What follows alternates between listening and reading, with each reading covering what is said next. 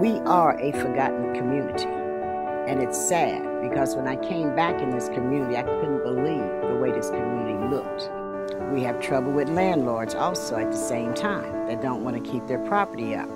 This is causing people to move out of the property because our population was at one time over 2,000. Now our population is like 1,200 and something. I will knock on doors to try to assist somebody, to help them with something, to keep them from getting a litter ticket.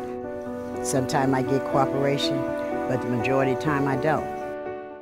I think the people here deserve a change. I think they're really good people here. I don't think this neighborhood deserves to be looked over as it has been. Never been in a neighborhood where I've actually had to really get involved or where it needed, a helping hand. It would be nice to have a cafe or, a restaurant or something.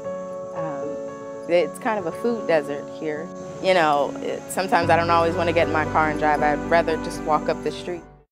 It's called Jesse's, but the owner is Harry Turnage, Harry and Gloria Turnage, which Miss Gloria just passed away. But he's been a fixture in this community. We were little kids coming in buying penny candy and stuff like that. You only have two stores. You got this store and you got the New York Market, which is a couple blocks away. I'd like to see a little more development and maybe some businesses come back to the area.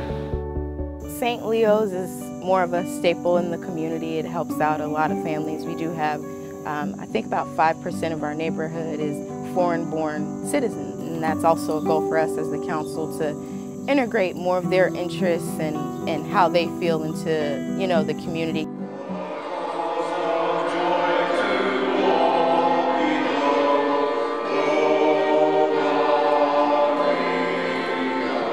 For me, it's a calling to be with the people, to be with their where they're at, and especially here at St. Leo's, for me, it would be the immigration population. It really is a place of welcome for them, and they can come and they can talk to us, and they can be with us, they can pray with us. There was, I think, 8 years ago, I came to this church, trying to find out like life change, They opened the doors for us, for the community, Hispanic community, They give welcome to us, and it's what we give thanks to God too, because they are good people, especially Father Jim, and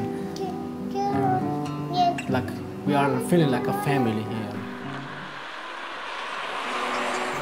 More of the people here are renters than owners, so it's like, hey, I don't own this, so it may not matter as much. So just trying to change that outlook for some people. And I think the neighborhood is a safe place. I think there's a lot of goodness in it. The people are wonderful. The bad still does happen, and when it happens, it's usually really serious, and it's really kind of tragic.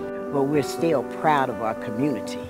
Everybody wants to stay here. We go after grants and everything to try to do more for our community and more for our families in here.